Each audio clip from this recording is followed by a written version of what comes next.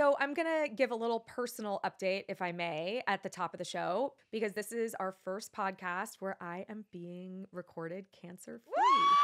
Yes, I am officially cancer-free as of last week. It's amazing. It is really, really thrilling, but I have to be honest, my head and my body has not like caught up with the reality that it no longer has. As my doctor, I actually, on my way out, my last session, I was like, can I consider myself cancer-free? Like, are you going to allow me to do it, or do I have your approval? And she said, yes, there is no evidence of disease. Of course, in such a doctor way. Of course. But that's how you want it. You actually want it in a doctor way because it makes you feel better. Right. I want like a medical you need them to give you exactly. So I was like, ringing the bell is great and all, but I need you, doctor, to tell me. Yeah. So there is no evidence of disease. But the thing about radiation is it does have a 2-week tail. So I'm dealing still with the burn and, radiation does burn your skin and the fatigue. So I'm still dealing with that, which is a weird.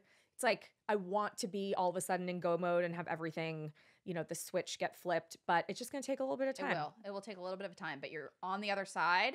I am on the other side. Feel on the other side. I'm really excited to feel on the other side. I know. And you know what? It's just going to take whatever time it takes.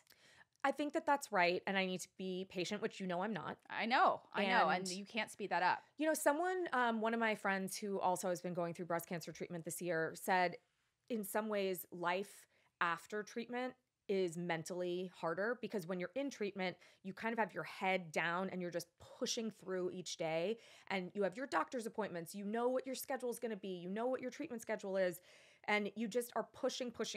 And then all of a sudden you're out. Right. Well, it's like a singular focus. Right. And you devote all of your energy and bandwidth to that one thing because you absolutely have to. And now it's like the world sort of opening back up with all these other areas to focus, and it's a lot. It's weird. Yeah. It's like I feel like I've been dropped into another planet or something. I think that's right. I mean, I can absolutely understand why you would feel that way. So, and of course, me, like I said, I'm impatient. I want like instant gratification. Right. I want to feel like exuberance and so excited about everything. And it's frustrating that I don't feel that yet, but I'm going to get there. You will. And you know what? It's just a day at a time, and also just be with whatever feeling you're really with. I know. I think it's actually good that this is coming at the end of the year because I think maybe I can get a reset going into January. Yeah. And I think realistic expectations. I mean, it's not a switch flipped. I mean, it's not. I know, which is so annoying. I know. It is annoying, but I think processing that might be helpful too, just to realize that, this is a gradual shift into this other side again. Well, shout out to therapy. So send me my bill. Yeah, I will. Oh, not for you, ma'am. I need a licensed professional. Got it. Okay. You can come with me though. All right. I'm happily there. Joanna has very lovingly, I guess I should say, driven me to doctor's appointments, to radiation. She went with me today to the doctor. I had to deal with my expanders, and she held my hand, even though I was cutting off, I'm sure circulation and blood flow and anytime, my friend, all of the things. Anytime. But anyway, I'm so grateful to all of you. I'm grateful to Joanna, to John, to our entire team.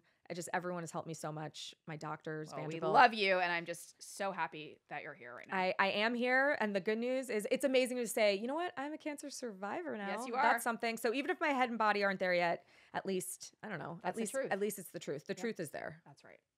All right, guys, this week on Best Friend Energy, do we have a treat for you? We have Dateline's Keith Morrison and Josh Mankiewicz joining us. I literally can't believe it. Our heads are exploding. It's amazing. It's amazing. But I just want to address a Los Angeles headline. I don't know if a Los Angeles Times headline. How Keith Morrison and Dateline became true crime sex symbols. I know. Look, I don't write them. I just read them. So I just want to know how do you guys feel about this accolade? You're. Look, I mean, I noticed the accolade was not about Josh Mankiewicz. I've been a sex symbol for a long time, so he's used to it. Yeah, it's pretty amazing. But it's look, when Dateline shifted to doing mostly true crime, which was around 2005, I think. About that. I was not interested. No. I wanted to keep doing sort of the panoply of stories that we had been doing, which was a lot of different things.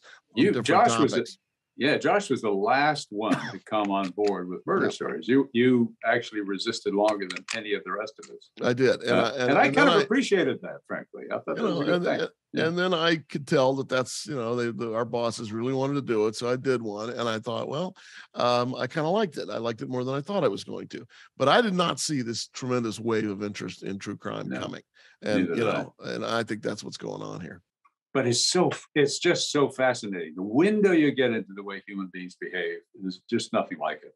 No other kind of reporting will ever get you there. I mean, I get more astonished sometimes at the things that people who are not accused of the crime, the other people we interview.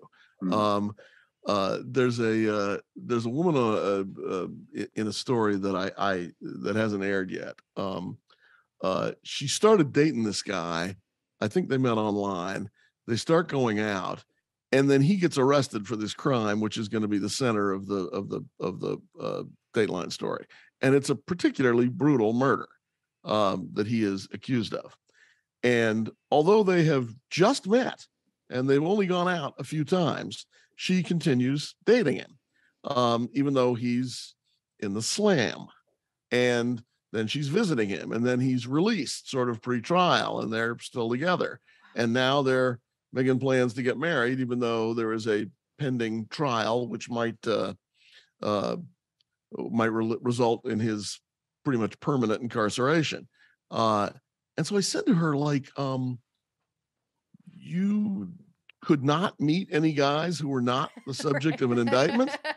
No one else available. Right. And it's not a tax fraud. I mean, this is serious. Right. No, this is not right. This is not a guy. Right. This is not a guy who took too many deductions. Right. And I'm like, and by the way, I would argue that somebody who's in trouble with the IRS might be be a red flag. That's too. right. All right. But, I would also say that's a red flag too. Yeah. But and she, I said, well, what are you gonna do if he's convicted?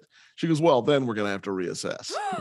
Well, okay, that's shocking. I just gasped. That is shocking. We'll have to reassess. She's gonna have to reassess. She doesn't even have a choice. Of course. I mean, that just seems like a no-brainer to me. Wow, but the fact that she wouldn't reassess it prior